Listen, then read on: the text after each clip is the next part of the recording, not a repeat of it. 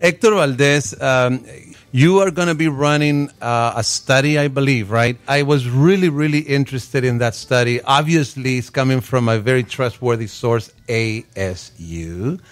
And so why are you doing this? Traditionally, as Hispanos and Latinos, males tend to go to the doctor less than the general population and suffer from a disproportionate number of cardiovascular diseases and other illnesses than the general population. This is a very hard-to-reach population. It's hard to motivate and change the behaviors in terms of physical activity and nutrition. And so we're going to focus on that population, Mexican-American men.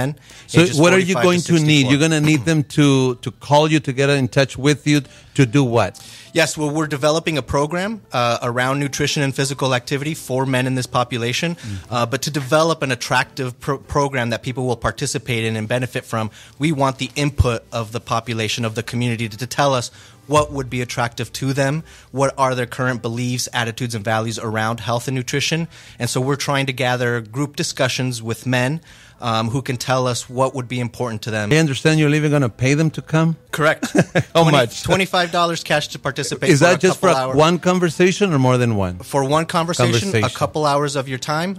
We can be flexible in terms of coming to you. We can do it on a weekday, on the evenings, or on weekends, whatever is most convenient for folks. And of course, we don't want the money to be the motivation. We want them to help you to carry out this study, to learn more about habits. Yes. Perhaps? Habits? Yes, the knowledge is in the community. The knowledge comes from the people. And so we want to hear from Mexican-American men about what would motivate them to eat more healthy and do more physical activity. Or the number that they can call? So they can call me. The project line is 480-630-6553. Or they can also email me. If you have access to internet, you can email me at hector.valdez@asu.edu. Just leave me your name, your number. Tell me you're interested in the study, and I'll get back to you. We'll run a quick screen for you to make sure that you're eligible for the study.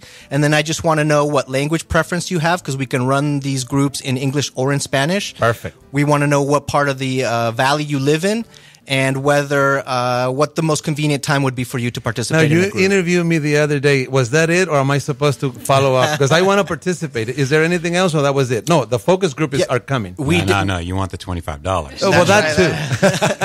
Yes, of course. You would be more than welcome to have you in the Perfect. No, I really want, because I'm all for health. I think it's a great thing. I'm 51.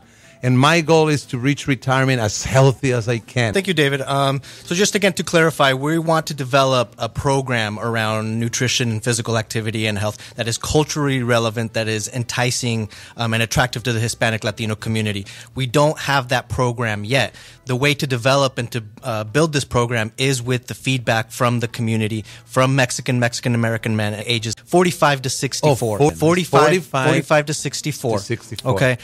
So if you are a Mexican-American man, 45 to 64, or you know a Mexican-American man in that age range, if you're a family, colleague, friend, or coworker of one, please get in contact with us. Again, my number is 480-630-6553 or at hector.valdez@asu.edu. We want to talk to you.